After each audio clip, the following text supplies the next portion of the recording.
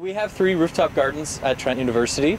There's one that's 3 inches of soil, which is just over there. It's just grass. No one really notices because it's kind of ground level looking, but it is a rooftop. And then there's a 6-inch rooftop garden over there that has just little specimens of different varieties of grasses and things.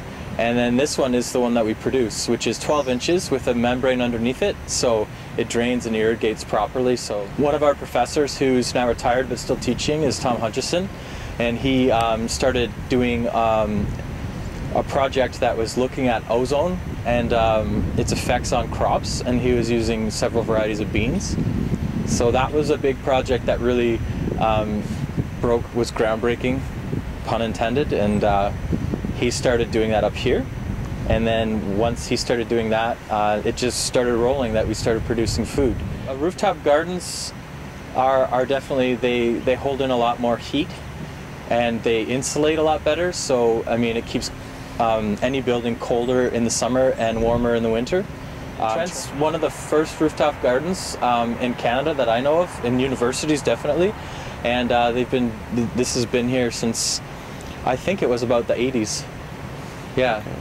And so there's lots of other benefits too. I mean, you get to, you don't have to import any food from California, or less food, because you get an extra 6 weeks in the season roughly because of that heat that it retains. So when it's frosting over here and all around, like we all know in the fall, it happens and kills all of our food, so we can't perpetually grow food.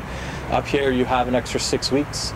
And if you had a greenhouse up here, you have an even more chance of doing a perpetual harvest year-round. Students in the Introduction to Environmental Science, they get to actually come and either do the water festival, that is a big initiative that Trent's been operating and working with, or they can come here to the rooftop garden and spend 10 hours and work and actually learn what it is that the food that they're eating at the Season Spoon is coming from and why it's important for the environment. In first year, I am a first-year student, and in first year I did this, and this is how I got involved. And I learned a lot about, the different elements of why rooftop gardens are important.